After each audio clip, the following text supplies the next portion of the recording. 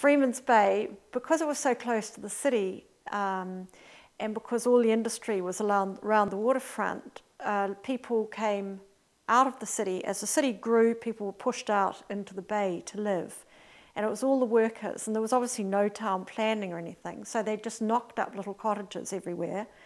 And if you look at old photographs, you'll see the streets are narrow, the streets, they were mud tracks, etc.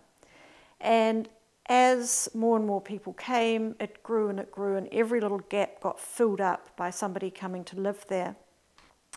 And what also happened, unfortunately, as houses fell down and weren't replaced, often industrial, little weeny factories would come in, so pollution was added to the place, and it just got dirtier and dirtier. By the post-Second World War, the City Council was really concerned about the slum, and I think there was a general movement in New Zealand at that time about the evil of slums and how they affected people so badly and how they bred delinquents, etc. So a movement came to get rid of slums and rebuild, and Freemans Bay was one of the first to be considered to be rebuilt.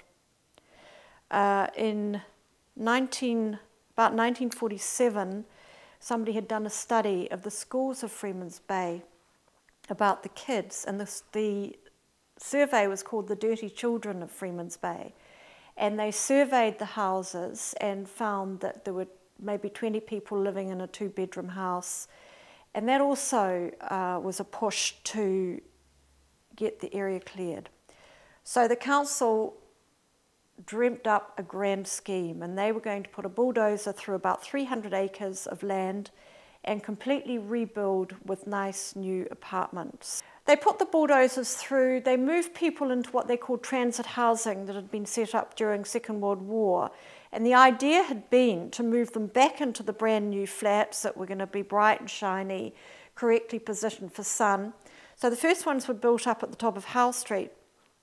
And they moved people, a few people moved back in, but then the council quickly recognised they couldn't afford to move people in because the people couldn't afford to pay the rents that the council needed to get. So the whole plan fell apart quite quickly.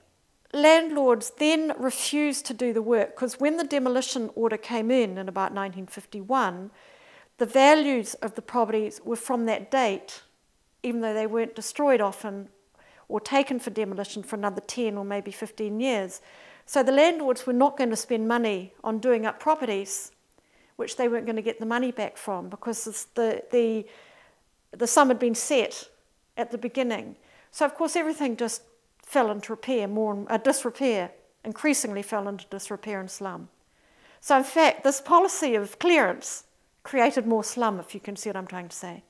When we talk to people about Freemans Bay now, people think of Freemans Bay between the motorway and Ponsonby, but in fact Freemans Bay was considered to go right up to about Nelson Street. So what the motorway did was, first of all, it completely cut the area in half, and I think the other side, Drake Street, etc., is now considered very much part of the city and no longer Freemans Bay.